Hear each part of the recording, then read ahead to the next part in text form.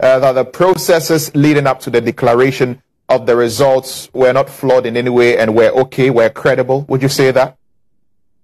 Yeah, for what I saw in the room, I wouldn't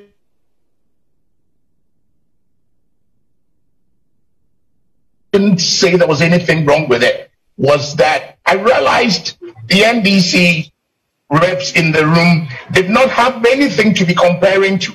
And at one time, I think I overheard a conversation Roger was having with his party chairman that they sent him to the room without data. And that really impacted on my mind that why would they do that? So that is the one thing that stood out for me throughout the exercise, that he didn't have data to be comparing it to.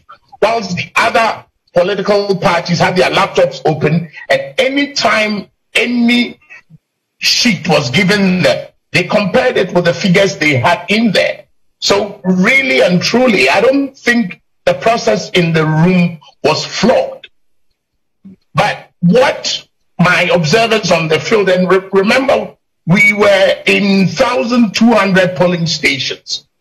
And for as a very tiny figure, I think maybe between 2 and 3%, our observers felt that the collation process could be done better.